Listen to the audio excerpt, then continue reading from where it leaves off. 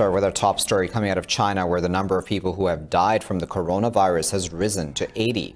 Officials now say there are 2,700 infected and nearly 6,000 suspected cases nationwide, with over 30,000 people under observation. The disease could spread further after the mayor of Wuhan said nearly 5 million residents left the city before it was closed. There are more than 11 million permanent residents in Wuhan, of whom more than 9.9 million are registered population. The floating population in Wuhan is nearly 5 million. During the Spring Festival holiday, nearly 5 million people left Wuhan because of the festival or the epidemic. China's Hainan province has confirmed its first fatality, an 80-year-old woman. Beijing has imposed limits on transport around China to contain the outbreak. In the meantime, Hong Kong has stopped residents of Hubei province from entering the territory. The Lunar New Year and national holidays have been extended up to February the 2nd to delay people's return to work. With the disease spreading globally, WHO Chief Tedros Ghebreyesus is heading to Beijing to meet Chinese officials. Australia has confirmed its 5th case of the virus, a 21-year-old woman who was on the last flight out of Wuhan. French Prime Minister Edouard Philippe has called on an emergency meeting with ministers to discuss the epidemic. France has already confirmed 3 cases of the virus, the first in Europe. In Iraq, 5 rockets have landed in and around the U.S. Embassy in the heavily fortified Baghdad Green Zone. It was the 3rd such attack on the U.S. Embassy this month, but it is the first time the complex has been hit directly. The U.S. Joint Operations Command says the rockets fell into a riverbank without causing any injuries. However, witnesses claim injuries are feared, as one rocket hit the consulate cafeteria, while 2 others landed at a short distance. None of the attacks have been claimed, but Washington has repeatedly blamed Iran-backed military factions. The U.S. State Department has called on Iraq to fulfill its obligations to protect Washington's diplomatic facilities. The Iraqi Prime Minister Adel Abdul Mahdi has condemned the attack, calling it an aggression that can drag Iraq into war. Palestine says there will be riots and protests in the West Bank when U.S. President Donald Trump presents his Middle East peace plan. In a statement, President Mahmoud Abbas said the deal would not pass without Palestinians' consent. Palestinian officials have threatened to withdraw from key provisions of the Oslo Accords if the peace plan is presented next week. The Palestinian Foreign Ministry has called for a clear international declaration rejecting the so-called deal of the century. It said the scheme risks endangering regional stability. Chief Palestinian negotiator Saeb Erekat has called the U.S. deal an attempt to destroy the 2 states. This comes during Israeli Prime Minister Benjamin Netanyahu's visit to Washington, where Trump is expected to release the plan before Tuesday. 2 Palestinian miners have been shot and injured by Israeli forces with rubber-coated steel bullets in the occupied West Bank. The incident happened after Israeli forces stormed into the town of Beit Omar to the north of Hebron. Rescue officials say Israeli forces stormed an area adjacent to the illegal Israeli settlement of Kermisur, provoking clashes. Oman's Foreign Minister Yusuf bin Alawi has met with his Iranian counterpart Javad Zarif in Tehran for talks on security in the Arabian Gulf. Alawi was making the visit to Tehran on the tail end of his trip to the World Economic Forum in Davos. In a statement, Iran's foreign ministry said Alawi and Zarif discussed bilateral cooperation regarding the Strait of Hormuz. The 2 sides emphasized their government's will to guarantee maritime and energy security for all. This was their 2nd meeting in Tehran since Tuesday and their 4th encounter since late July. 7 million Indians have rejected the Indian government's Discriminatory Citizen Act by forming a human chain. The 620-kilometer-long chain was formed in the Indian state of Kerala. The state's ruling Left Democratic Front and civil society organized the demonstration, which was attended by activists and politicians. Meanwhile, inspired by the protesters of Delhi's Shaheen Bagh, women in large numbers took to the streets of Mumbai. Protests continued through the wee hours on Monday, with women raising slogans like "We all are one" and "Independence." The similar all-women sit-in continues in Lucknow, despite threats of the use of force by the Uttar Pradesh Chief Minister Yogi Adityanath. Remaining in India, over 300 eminent personalities, including actor Nasiruddin Shah, have written an open letter against the new Citizenship Act. Other celebrities include Meera Nair, Ratna Pathak, Javed Jafri, vocalist T.M. Krishna, author Amitav Ghosh, and historian Romila Thapar. In their letter, the celebrities expressed solidarity with civilians protesting against the controversial law. The letter reads, "The soul of the nation has been threatened as the livelihood and statehood of millions is at stake." It says, despite the government's claim, the law does not appear to be benign legislation only meant to shelter the persecuted. Stating that they are ending their silence, the open letter also stated that they will stand with those who stand for democracy. It also criticized police brutality on students at Jamia Millia Islamia and Aligarh Muslim University. In other news, Russia has reportedly concluded the delivery of a second S-400 missile system to China. Russia's military says the handover certificate was signed in China in December. It said the procurement consisted of 2 divisions of launch devices, radio location stations, and energy and service equipment. It said China also received a 120 advanced anti-aircraft guided missiles. China received its first regimental S-400 set in the spring of 2018. Let's move on to Libya now, where UN-recognized government has claimed Commander Khalifa Haftar has opened a new fighting front in the country's northwestern Misrata city.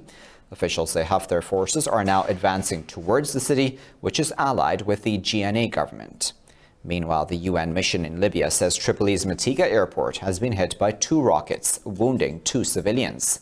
Fighting resumed a week after Libya's warring sides and the leaders of Russia, Turkey, and the West agreed to a truce and an arms embargo at the Berlin conference. The truce has virtually collapsed with renewed fighting and UN reports regarding violations of the embargo. Egypt's Foreign Minister Sameh Shoukry has flown to the U.S. for talks on the disputed Grand Ethiopian Renaissance Dam on the River Nile. In a statement, the Foreign Ministry said Shoukry will take part in the U.S.-sponsored ministerial meeting. During the talks, Egypt, Sudan, and Ethiopia will discuss the filling and operation of the Grand Ethiopian Renaissance Dam. The ministry said that the meeting will also be attended by representatives of the World Bank. Cairo fears the dam project on the Nile River threatens Egypt's water supply and will harm the environment. However, Sudan eyes future benefits from the dam's construction despite Egyptian concerns. The Turkish President Recep Tayyip Erdogan has arrived in Algeria for talks on the Libyan conflict and plans to boost trade links. Algeria state media says the Turkish president was greeted at Algiers airport by his counterpart Abdelmajid Tebboune. Speaking to media, Erdogan said the 2 sides discussed defense, military, and cultural issues. This is the first visit by a foreign president to Algeria since Tebboune was elected Algerian president in December last year. Algiers has taken a role as mediator and hosted a meeting of Libya's neighbors that rejected any foreign interference last week. After Algeria, Erdogan will visit Gambia and Senegal.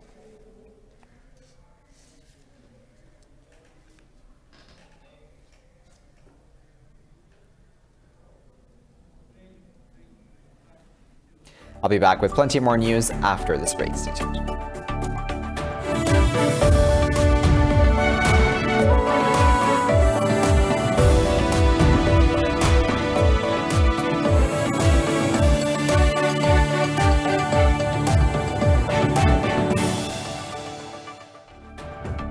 Welcome back.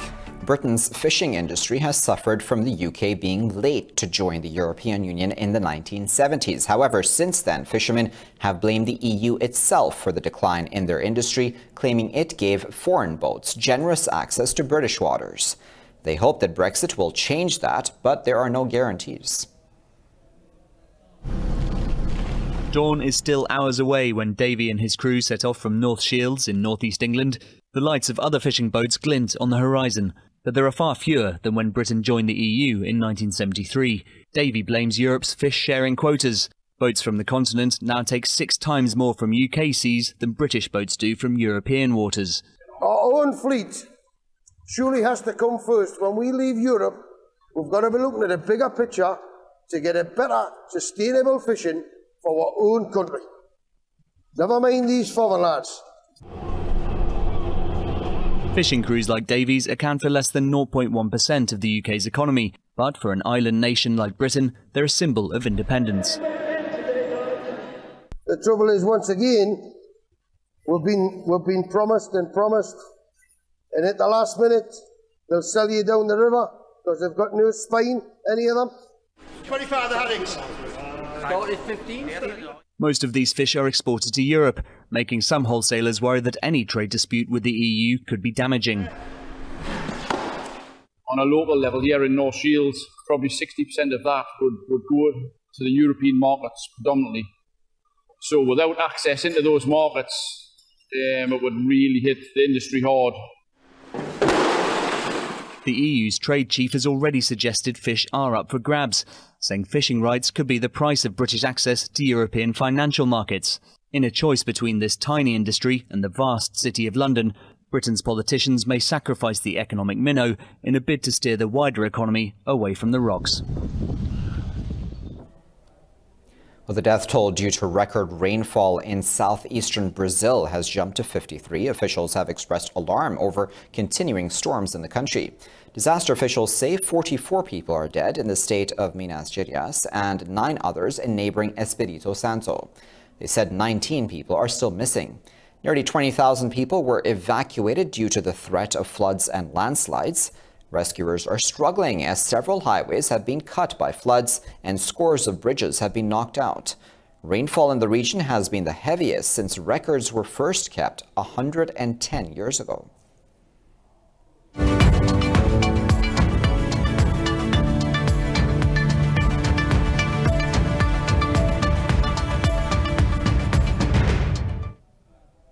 Well, Pakistan's ongoing economic recovery has helped improve its score in the Economic Freedom Index 2019. A report by the Washington-based Heritage Foundation says the country also scored higher in judicial effectiveness and property rights. It gave Pakistan 55.0 on a scale of 0 to 100, making it the 131st freest economy on a list of 186. It says Pakistan's overall economic freedom score has increased by 0.6 points. The foundation defines economic freedom as the fundamental right of every human to control their labor and property. The Heritage Foundation, with a close link to the Trump administration, has been publishing the index for the last 25 years. Well, Asian stocks are tumbling as investors grow increasingly anxious about the economic impact of China's spreading coronavirus outbreak. Demand for safe haven assets such as the Japanese yen and treasury notes is spiking. The trade in the region has already slowed for the Lunar New Year and other holidays. Financial markets in China, Hong Kong, and Australia remain closed. Japan's Nikkei 225 has dived over 2% and is on track for the biggest one-day fall in 3 weeks. Hong Kong's Hang Seng has plunged almost 3%, while Seoul's Kospi has so far lost 1%. China's yuan has fallen in offshore trade to its lowest level in 3 weeks.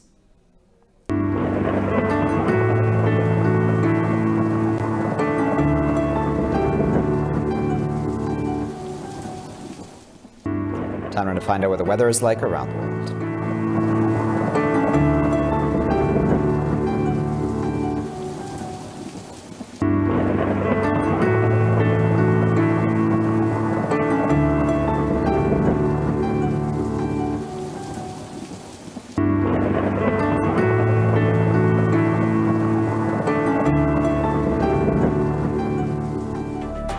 And with that, you're all caught up. Thank you for watching this bulletin here on Indus.